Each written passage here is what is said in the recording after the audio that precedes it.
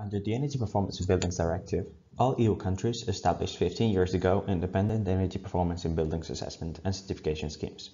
However, there are still several barriers to overcome towards a widely supported and successful implementation of EPCs as effective tools to support the revised CPPD.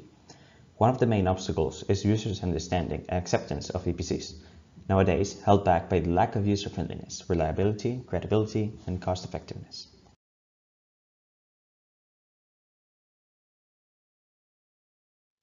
User Project aims to contribute to the necessary rebirth of EPP assessment and certification schemes in many ways.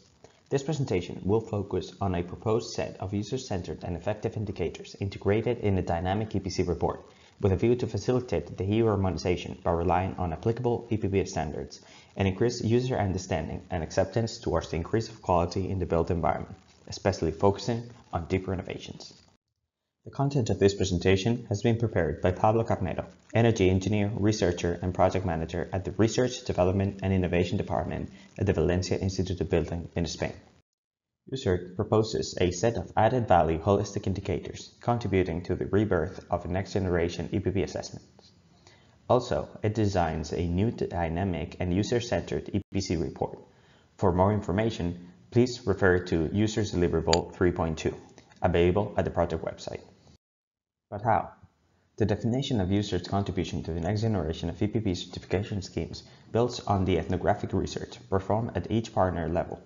This endeavor helps defining the transition paths towards a more user-centered approach through the characterization of user needs and expectations of expert users, this is EPP assessors, designers, architects, engineers, etc., and non-expert users, building owners, tenants, and other final users without technical background. Also, USERT leverages the indicator mapping performed at market level, covering also voluntary certification schemes for the identification of transition paths for the definition of holistic indicators. For further details, refer to Deliverable 2.3 and 2.4 respectively, available at USERT website.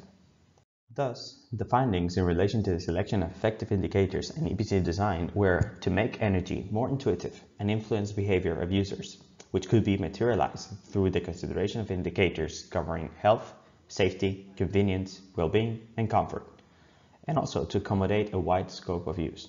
This by offers several levels of complexity of user interface, develop a modular design in combination with digitalization. Also considering variable building situations, this is newly constructed buildings, major renovation, and existing buildings. USERT EPC is built to behave as a repository of indicators and complementary data. Depending on the type of user, some or all the information is disclosed, hence providing increased flexibility and user-friendliness to the informative document EPCs represent. An expert user needs to have access to the EPC labels as well as to some general information, and, if applicable, to guidelines towards renovating the building. However, the expert user also provides and obtains added value from the detailed information about energy performance indicators, both overall and partial. A non-expert user, however, may only be appealed by the basic information from the EPC labels, general information, and renovation guidelines. Nevertheless, a final user, such as a building owners, should be given the option, in case they so desire, to access the complete information. Note that the key approach in USERT's EPP assessment and certification scheme structure is that it contains a great deal of information, but is flexible in how to present it in a way to avoid discouraging and overburdening non-expert users with too many details. This philosophy allows for USERT EPC to easily integrate itself into digital building logbooks. With this constant information in mind, the creative process of defining user-centered and effective indicators began. Apart from the ethnographic research and the indicator mapping, with a view to ensure complete alignment with EPP standards, the process started by analyzing the most relevant ones. This is the EN ISO 52003 of Energy Performance of Buildings, Indicator Requirements, Rating and Certificates, and the EN ISO 52018, more focused on indicators for partial EPP requirements related to thermal energy balance and fabric features. These documents are mostly restricted to energy indicators. With a view to complement the energy indicators covered by the EPB standards, the project also carried out an analysis of other relevant research initiatives with a view to define complementary to energy indicators. Smart readiness indicator typical group proposal was analyzed, also the Aldrin project results, the Sensi project, and the Tripoli Arena project. These projects have been analyzed seeking to define complementarity energy indicators. User's value proposition has been conceived considering the assessment type dependency outlined by the QFR Arching standard EN ISO 52001. Thus, user's EPP assessment could be referred to a calculated or measured evaluation of the performance of the building. User certification scheme considers 4 dimensions of indicators: energy performance, smart readiness, indoor environmental quality, and cost. Their inclusion in user TPC report is sensitive to the assessment type. See that the calculated assessment contains almost every indicator except for the cost, which is considered to be meaningless unless the assessment is not performed under standardized conditions, but rather tailored. Contrarily, for the measured assessment, which holds the benefit of being more straightforward, however, the indicators not listed as included could be implemented on a voluntary basis. The energy indicators were divided into overall and partial. The overall indicators represent a comprehensive view of the building. They allow for design freedom provided certain limitations are fulfilled. They could be regarded as an outer limitation, a maximum that should not be exceeded. The partial indicators at elemental level constitute the most specific assessment and focus on a single item. They are the basis from which the design is built. They could be regarded as an inner limitation, a minimum that should always be fulfilled. When a combined partial indicator is defined, a certain design freedom in the region between the elemental and the combined indicator appears. Note that user does not intend to define EPP requirements for each building situation, given that it is a responsibility of the member states. However, this structure of indicators aims to ease such definition. User's suggestion in relation to requirements on energy indicators is that they should be defined in an incremental manner. For shallow, medium renovations, the elements renovated should abide by the applicable elemental partial indicators. So items that are completely fully replaced by new components or products must have great energetic quality. In majorly renovated buildings, the building components are modified to a certain degree. Apart from the elemental partial indicators, a certain combined partial indicators may also apply. Moreover, with a view to giving flexibility and design freedom to deep renovations, the possibility of abiding by the combined partial indicators while not meeting certain elemental ones could be considered. What should always be considered is that partial interventions in existing buildings should not block or lock in future interventions towards reaching the deep renovation potential. The requirements in terms of indicators should be designed with that in mind. For new buildings, it is the greatest opportunity to reach cost-effective high energy efficiency. Thus, the requirements should be most ambitious, not just covering overall energy performance indicator, but also meeting the minimum partial indicators at elemental or combined level. In light of the foreseen recast of the EPBD with regards to minimum energy performance requirements for existing buildings, they could be included as a 4th item. Depending on the application, this is energy performance certificate, building permit, permit to use, etc., of the EPB assessment, some indicators may be applicable or not. Moreover, they may rely on calculations or measurements. Next, a brief outline of the indicators considered in user is going to be presented.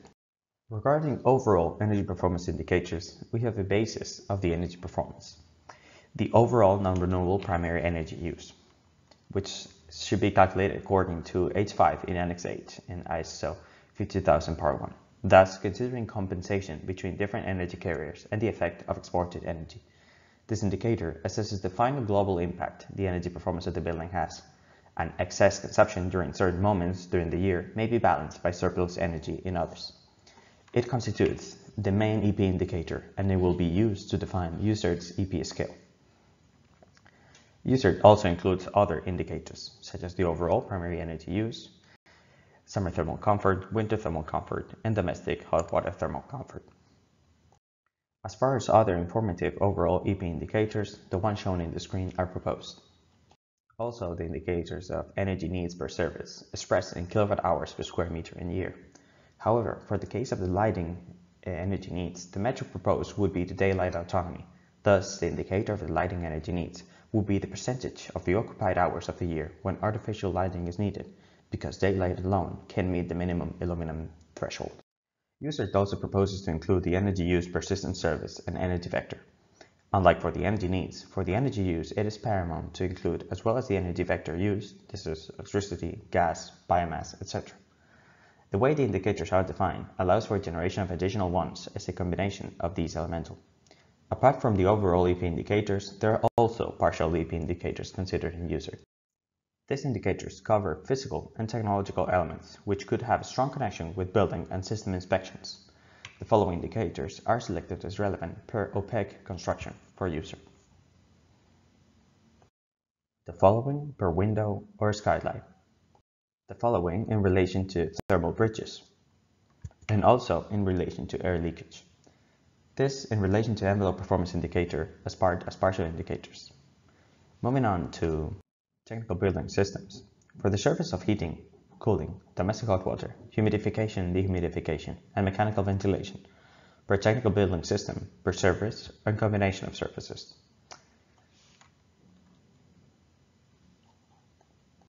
Per generation subsystem, the indicators shown on the screen are proposed. Also per storage subsystem and per distribution subsystem. Per emission subsystem and in relation to the reporting of performance. For the lining surface, the indicators shown on the screen are proposed. This in relation to technical building system performance indicator as part of partial EP indicators. Moving to renewable electricity generation per producing technology, the following indicators are presented. I will focus in the presentation on the photovoltaic technology, although others such as wind turbines or combined heat and power would also be allowed. For storage technology, the following indicators are proposed. This will be in relation to renewable electricity production performance indicators as part of the partial EP indicators.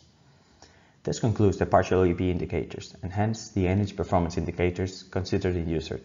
However, of course, they could be complemented with additional ones for further description and graphical support, for instance. Moving to the smart readiness indicators. They are proposed to be included as a different category than energy indicators. So far, according to the latest publication by the topical group, the indicators are the overall score, which constitutes the main SRI indicator, and it will be used to define the user's scale. Also, the impact scores and the domain scores. Given the strong intertwinement between users' partial EP indicators and the SRI, users' suggestion is for member states to try to integrate the step-by-step assessment of the SRI within the EPP assessment itself, rather than creating a parallel assessment which may overburden experts and EPP assessors. The explicit links between the SRI and the EPP assessment have been indicated in the blue font for the previous slides. This in relation to the smart readiness indicator. Moving to the indoor environmental quality indicators. They are proposed to be included as a different category than energy indicators. The proposed indicators come from the Aldrin project and were developed by Jana Venzelova. The overall Aldrin thermal score is proposed. It constitutes the main indoor environmental quality indicator and it will be used to define the user's EAQ scale, as well as the seasonal thermal scores. Note that the Aldrin thermal score, if decided to be included in measured EPP assessment, should be based on measured temperatures rather than calculated ones. This in relation to the indoor environmental quality indicators. Moving to the cost indicators. They are proposed to be included as a different category than energy indicators. The main indicator is the overall energy cost per energy carrier. Note that this indicator is not recommended by user for calculated EPP assessment when they intend to reflect a standardized condition, as common for the purpose of national EPCs, for instance. This is because most likely they won't coincide with the energy bills and may discourage final users, reducing trustworthiness of EPCs. However, in the case that the calculated EPP assessment reflect tailored to actual conditions, the cost indicator may be applicable. Of course, it will also be applicable for measured EPP assessments. This concludes the presentation of users' indicators. We now move to the presentation of the user's EPC report for professional users. The calculated EPC report is presented in its version for professional or expert users. We can see that there is some building information present, as well as the graphical identification of the building through images of itself. At the top of the EPC report, we can see the issue date, the building reference, and the specification of the software or procedure used. Also the EPB assessor name and the EPC reference with a link to EPC databases. We see in the front page the main indicators, the energy performance, the thermal score, and the smart readiness indicator. Note that in this first page, there are no technical units present to enhance user-friendliness and interpretation by also non-expert users. At the bottom part, we can see some assessor information.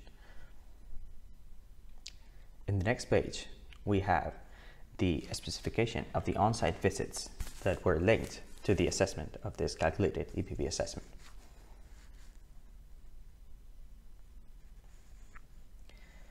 In the case of being an existing building or a majorly renovated building, we see a description in the next page of the renovation scenario within a specification of the overall cost.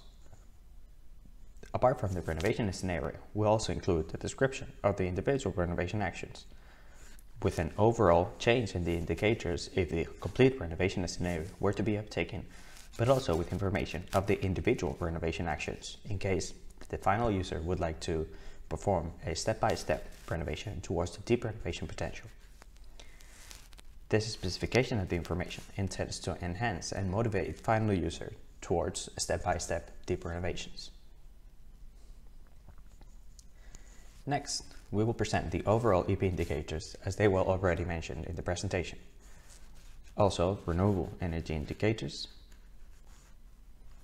for PV, wind turbines, and combined heat and power. Next, we move to the energy needs for all the heating, cooling, domestic hot water, humidification, dehumidification, mechanical ventilation, and lighting services. Although this EPC is a static version, we have also included a tentative description of what would be the full dynamism of the evolution towards a more digitalized EPCs. For instance, you would click on any demand, for instance heating, and get additional information of what other impacts are having the individual elements or constructions on the heating demand, for instance with regards to glazings, thermal bridges, air leakage, and opaque envelope. In the next page, you would have further detail rather than just having the opaque envelope, glazings, air leakage, and thermal bridges. You could furtherly include some additional information. For instance, by clicking on the opaque envelope, you would have an estimation of what orientations or what construction elements are having most impact. And by further clicking, you would be able of identifying, for instance, that the south external wall is the one responsible for the greatest share of heating demand. This, in turn, aims to trigger renovations towards tackling the most sensible elements and the ones that are having a greater effect on the inefficiencies of a building. Moving to the energy use, we have a similar structure, but now expressing the energy use per energy vector for each of the services. Moving to the partial indicators, we would have the envelope indicators per opaque envelope construction. Also with regards to the window and glazings, with additional indicators such as the solar shading potential. With regards to the thermal bridges, and also in relation to the airtightness of the building. Also for the technical building systems, indicators with regards to generation, distribution, emission, storage, and reporting of performance. We also included a field where the EPB assessor should either draw or provide a schematic view of the general installation, as well as providing a description of the services included in this thermal installation, as well as the overall rated efficiency of the complete thermal installation. Also with regards to electricity production, for photovoltaics, wind turbines, and or combined heat and power. Apart from the energy indicators, we would also include the smart readiness indicator with a more detailed description of each of the impacts and domains at the bottom part.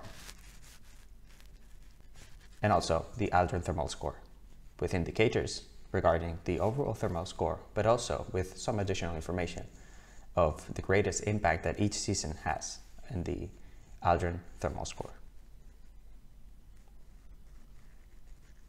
This is it in relation to the proposal of user project with regards to the calculated EPC report for experts.